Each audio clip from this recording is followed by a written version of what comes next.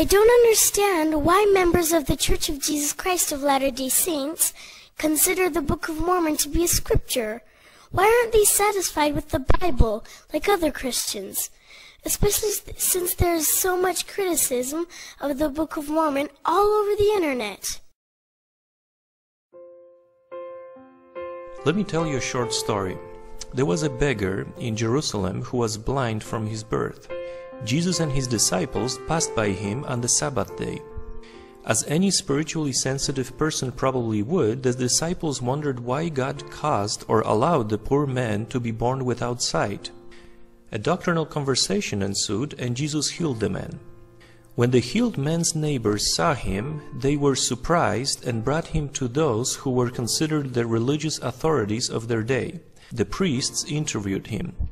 He explained what had happened and testified that the man that is called Jesus had healed him. What do you think the priest's response was? Do you think they were impressed? Do you think they recognized God's hand in the obvious miracle? Do you think they jumped for joy because God sent a prophet among them? Perhaps they started looking for Jesus to find out if God had any message for them. Oddly enough, they didn't do any of these things. Instead, they looked for any excuse to condemn Jesus. They compared the witnesses' testimony with their interpretation of the Scriptures and said, "This man is not of God, because he keepeth not the Sabbath day." They decided that it was against God's law to perform any work, including healing, on the Sabbath day. Healing the blind beggar on the Sabbath day led them to this conclusion: we know that this man is a sinner. Let me point out that they did use the Scriptures that were available to them. However, instead of seeking God's direction, they interpreted the Scriptures by themselves. We know that Jesus didn't break any divine laws when he performed good works on the Sabbath day, but in the Pharisees' eyes, Jesus taught and acted in opposition to the principles contained in the Scriptures. No wonder they called Jesus a sinner. Please notice the difference between the way the Pharisees sought the divine truth and the way the humble beggar did.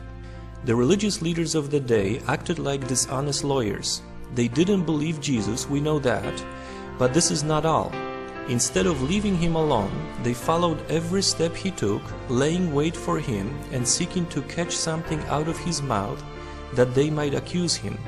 How did the humble beggar gain his personal testimony of Jesus? It's simple, by his own experience. In response to the priests labeling Jesus as a sinner, the beggar said, "Whether he be a sinner or no, I know not.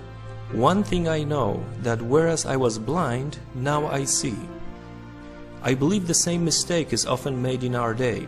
Like the blind beggar, I also know that the Book of Mormon contains the words of Jesus because of my own experience. Obviously, it is sad for me to see how much my friends who are not interested in reading the Book of Mormon miss, but I know that they have their reasons. What saddens me even more is to see how some people fall in the same trap that the New Testament Pharisees fell into.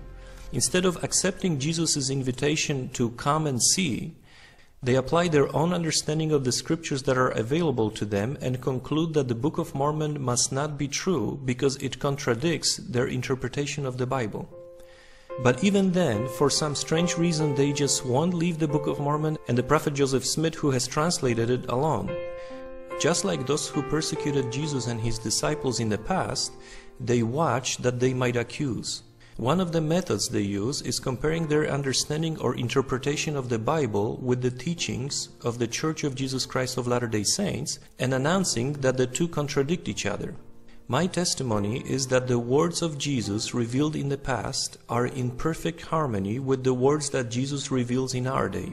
The only problems are the interpretations are different and, of course, the intentions of those who make the judgment. Let's go back to the story of the blind beggar. The priests were still not impressed with his testimony of Jesus. They kept asking more questions, and the humble man said, "I have told you already, and ye did not hear. Wherefore would ye hear it again? Will ye also be his disciples?" The Apostle John must have been so impressed with the words spoken by the simple, uneducated man that he decided to include them in his record. What a great example he is to me. I have wasted so much time in my life trying to argue religion with those who are not interested in truth, as much as they are in winning the argument or looking for excuses to condemn something they don't understand. Here is what I should have said in those situations. I have shared my personal testimony with you that the Book of Mormon is true and that God called Joseph Smith as a prophet for our day. If I keep bearing my testimony to you, will you accept Jesus' word and become his disciple? This is how the religious leaders of the Beggars' Day answered him. Thou art his disciple, but we are Moses' disciples. In other words, we trust our interpretations of the words that God has revealed in the past, but we are not interested in what God has to say to us today. Even the beggar's argument, if this man were not of God, he could do nothing, didn't help. Actually, they took offense to the fact that a sinner dared to teach them, the scribes, so they cast him out. Please don't misunderstand my intentions. I am not comparing those whose religious convictions differ from mine to the ancient Pharisees, and I definitely am not saying that studying God's Word and trying to understand it is something that we should avoid. I just think that we can learn a lot from the blind beggar and those who questioned him. First of all, the humble man's testimony of Jesus came not from blindly trusting his religious leaders, but from his own experience. Second, relying on human interpretations of Scripture is not only ineffective, but it could lead to serious problems, even rejecting God's messengers or the Son of God himself, and thus missing many wonderful blessings. And third, pride, arrogance, intolerance, mocking those with different opinions, bearing false witness about those who represent different opinions, criticizing something we have little idea about are not Christian attributes and practices.